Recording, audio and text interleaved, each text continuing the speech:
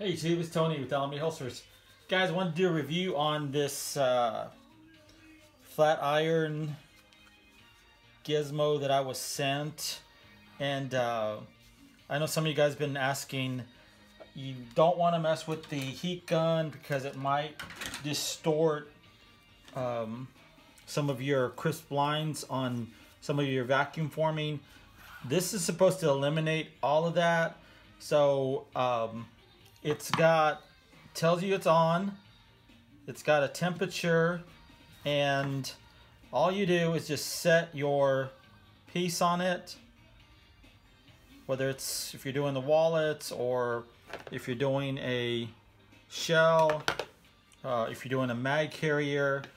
So you really don't have to worry about burning or scorching any of the definition.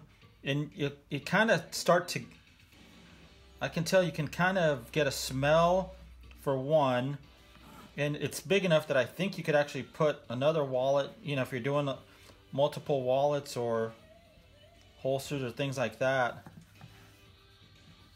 And I think I've got it up at the highest temperature. I just turned it on and I think it said 16, but I'm watching the Kydex and I'm watching it.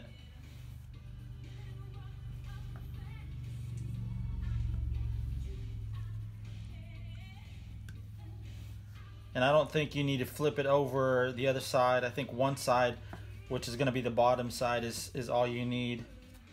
Yeah, I can start to... This is going to actually protect, you know, this is almost a perfect size for that right there. And it's not going to be as fast as a heat gun, but you're not going to lose or have a tendency to, like I said, lose any definition because you've...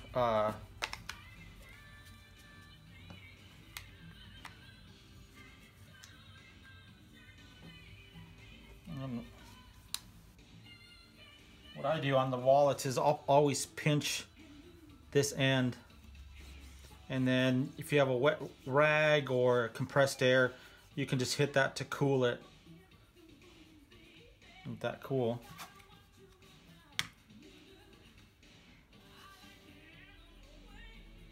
And I know I think one of my subscribers, Pete, was asking about something like this, and wow, I think it's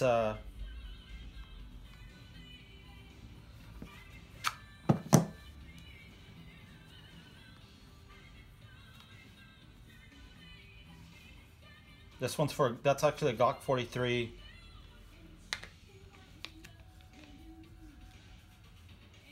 And again, you can just hold it because this one's gonna have retention bushings on it, so you can just hold it, cool off your spine if you need to.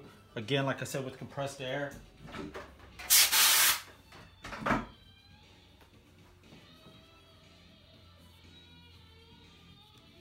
That's what it looks like. Not too shabby at all.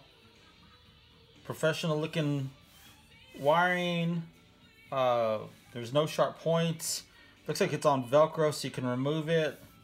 I might end up painting the bottom of this or staining it. It's kind of a nice piece of wood. But there you go, guys. That's how it works. And if you're, like I said, if you're gonna do something like this, you know, you can actually probably put two on there, then fold it over. But there you go. No heat gun. You didn't lose any definition. You didn't screw something up because you failed to protect something. So there's your option. Besides the strip heater, definitely did not cost as much as a strip heater. So for you guys that want to explore how to do this, there you go. Anyway, guys, that's all I got. Good luck with your projects. Don't burn yourself. Peace.